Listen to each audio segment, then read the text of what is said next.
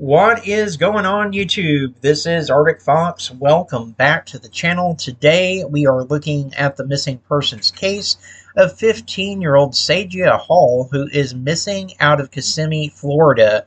Sajiyah is 5'3" tall and weighs 95 pounds with black hair and brown eyes. She is missing from the vicinity of Britton Drive in Kissimmee, Florida. Sajiyah was last seen at her residence on the evening of the 16th of April 2023. On the morning of April the 17th, Sajiyah was not in her bedroom and she did not arrive at Discovery Middle School. We don't have a description of what Sajiyah was wearing at the time of her disappearance. However, her family is very concerned about her safety and her well-being. Anyone with information on Sajiyah or her whereabouts is asked to contact the Osceola County Sheriff's Office at 407-348-2222 or to dial 911 and reference case number 231044223.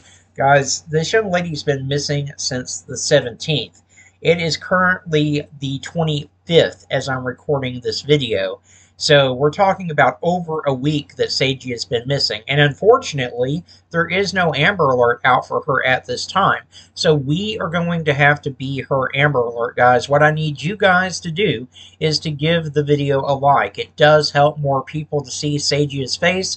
And the more people that see her, the better the chances are that we can bring her home safe. Also, if you're not subscribed to the channel yet, consider clicking that subscribe button. It really does help the channel out, and if you ring that notification bell, you'll always be alerted whenever I post another missing persons video. But the most important thing that I'm asking for all of you to do right now is to simply click that share button, guys. Share this to your Facebook, your Twitter, your Instagram, wherever you have social media. It only takes a second of your time to do, and it can make all the difference in the world in whether we're able to find Sajiyah and bring her home safe or not.